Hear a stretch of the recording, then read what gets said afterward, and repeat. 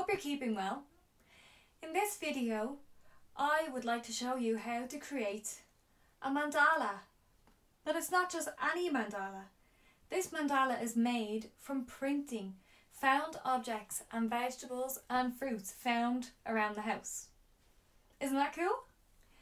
So, what's a mandala, you ask? Well, it literally translates from Sanskrit as circle. So, keeping that in mind, everything that we create in the mandala is in a circular form, working from the inside all the way out to the edges. Okay? The colours are up to you.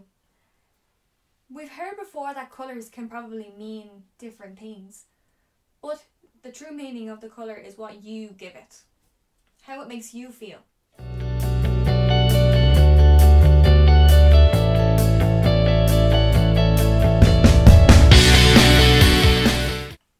For this task, you're going to need quite a big piece of paper so that you have lots of room to work with.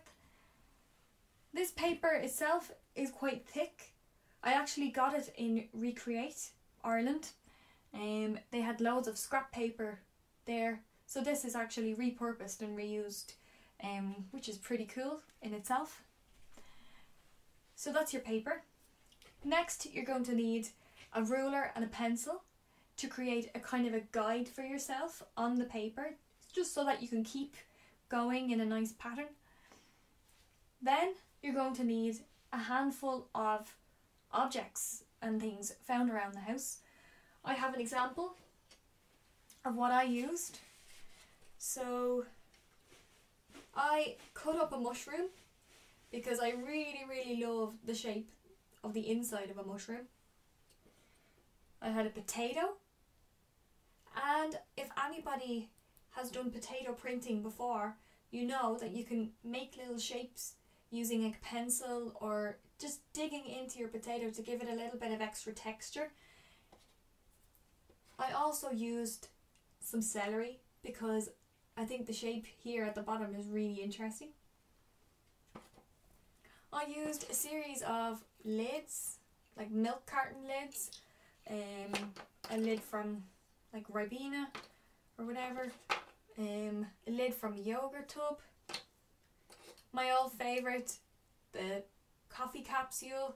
I absolutely love them. They're really versatile and they're really just easy to use for printing.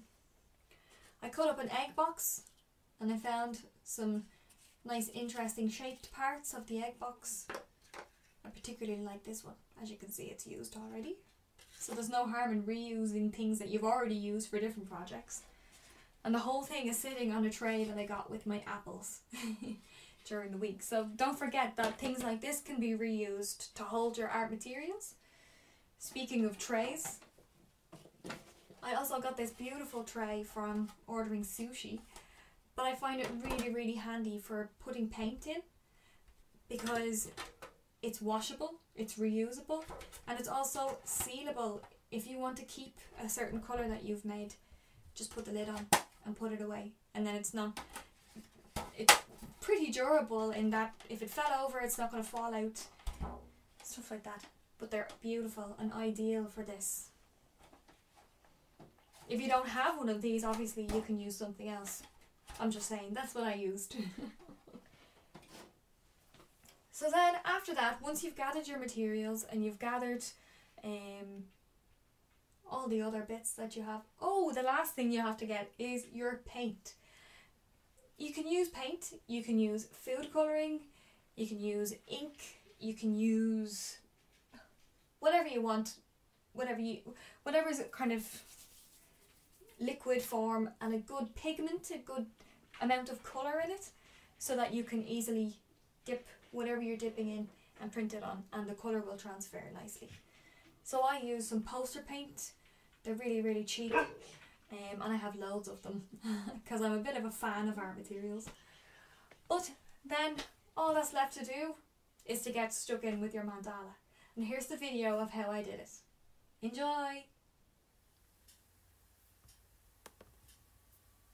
Now we are going to create the grid on our paper. We need to find the centre of the page. So along the top of your page, mark the halfway point. Do the same on the bottom. Join these lines together.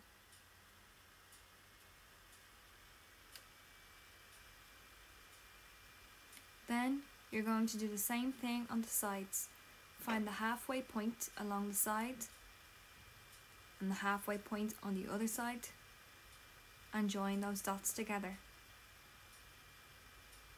Where the lines cross will be the centre of your page.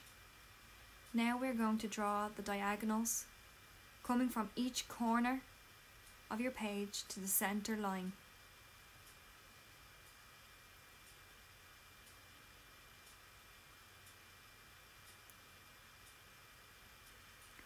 Once you have that done, we can now start printing our mandala, starting from the centre of the page and working outwards, following a lovely symmetrical pattern the whole way.